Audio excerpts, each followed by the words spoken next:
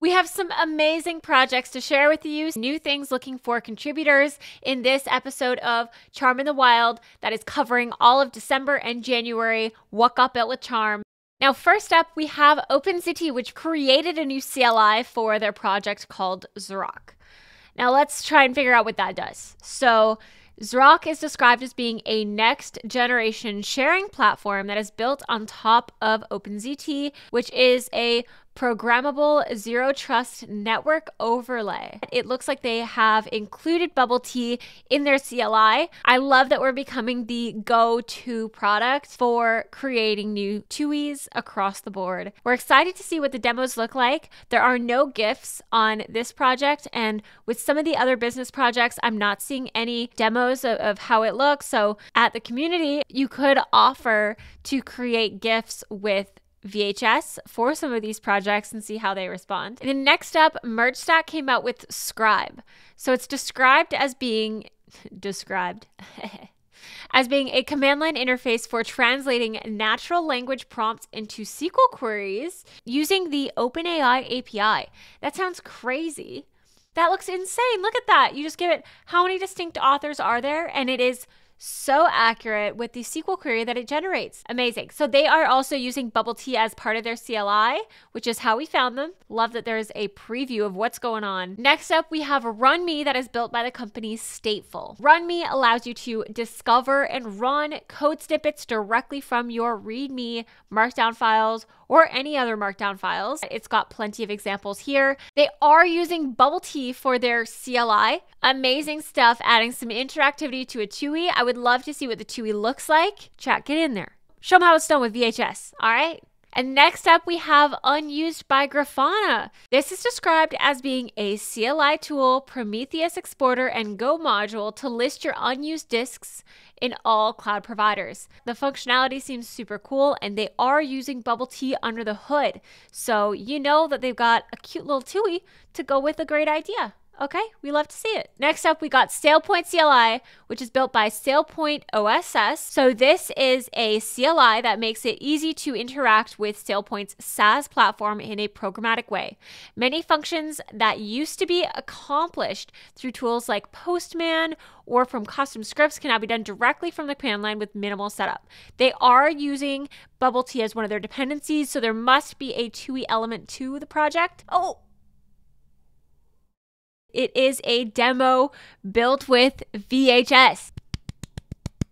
Let's go. SailPoint. Nerd points for that. Thank you so much for supporting us. All right, next up we have WTF Util. So the funny thing is I'd actually just contributed some very small changes to WTF. I don't remember what I did actually. Anyway, it was during Hacktoberfest and it was fun and the contributors were very kind. So Mick Enrichsen actually came up with a PR that got merged. Look at that, merged. Easy win. Anytime now that you want to have a progress bar in WTF, it is a Charm progress bar. Let's go. We love that. Look at how cool that looks. Thank you so much to Mitch for vouching for us. Thank you to all those businesses. Let's get into what got built in December and January from our community. As you can see, we've got a ton of projects in our Discord. So join the Discord if you want to feature your project. I will look through them and feature it in the next Charm News segment, but we've got some really cool stuff built by the community from December and January. So it looks like Gecko was building CommitK, which is a TUI for networking tools, like ping, traceroute, all of that stuff into a Flexbox style grid. Interesting. It looks like they are looking for contributors. So if you're interested in getting in there and getting some hands-on experience building TUIs and working with other developers. And then next up, we've got UGT Logs. So this is a shell wrapper for the ultimate time tracking CLI tool. We had Satish who came out with a UI for it just using Gum. So super easy to implement, a great idea and a great application of Gum. It really is plug and play with Gum.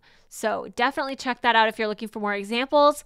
And then we've also got Cryo, who's come out with an OpenAI chat client. So in this one, they've got a chatbot that is built using Bubble Tea as the TUI.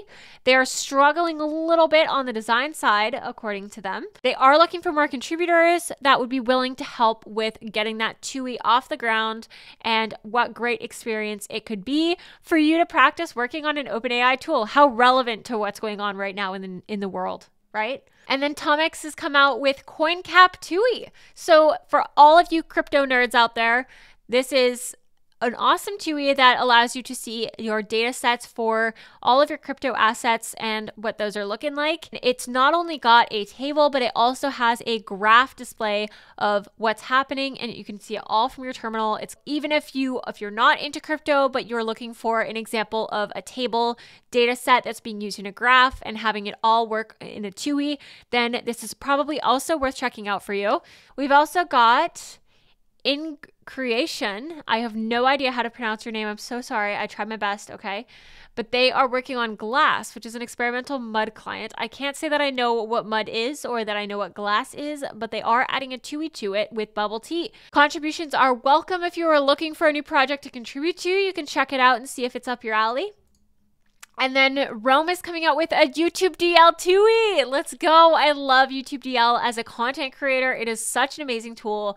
So what he's doing is he's working on creating a list of videos that you want to download from YouTube that are saved to a SQLite database so that they persist between sessions and are all displayed in a nice little TUI for you. We've also got Go SPT, which is a Spotify TUI and CLI. So they've been working on a TUI/CLI Spotify client. So it says it cannot handle the playback by itself.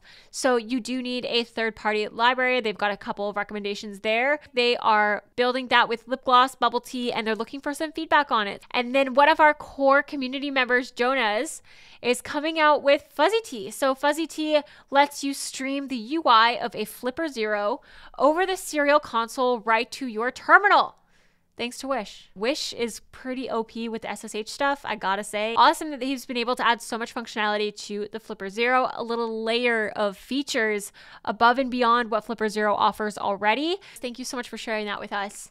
And then Ewan's also working on some end-to-end encrypted chat rooms, which is super cool. So for me, I would always assume that, okay, end-to-end encrypted chat rooms, I'm gonna use Wish because Wish is super easy for user management, especially with SSH. But Ewan's using something else. I'm very curious to see how they're approaching that when I get the link to the repo.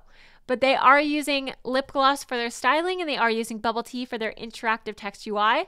Without further ado, let's get into the features. We've got a couple of our releases that were featured in the Golang Weekly for that week. We also had myself, who went on the GitHub podcast, the README podcast, just talking about community and developer relations. Also had some great tips for icebreakers. Thank you so much to GitHub for showing us love. And then of course we have Justin from SourceGraph, our buddies of SourceGraph.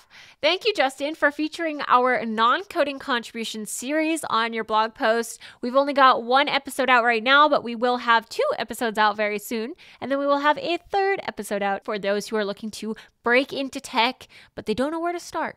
Okay, it's for you. We were also in the Changelog podcast for 2022. Toby came on to the Changelog and was just talking about Charm and terminals and what we're planning to do with Charm. So if you haven't checked that out already, I will link that episode in the description so that you can have a listen. We have another Golang Weekly where they promoted Wish, which makes building SSH apps in Go easier.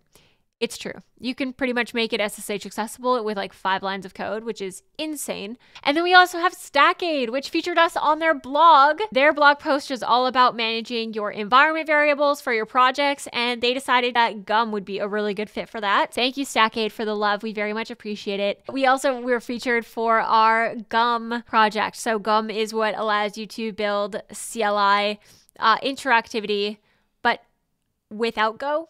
So it's just a wrapper for all of our pre-built components in Bubbles that you see, but you can integrate it into your shell scripts and it just kind of like works out of the box, very plug and play. And that is it for the Charm news for December and January. See you in the next one. Bye.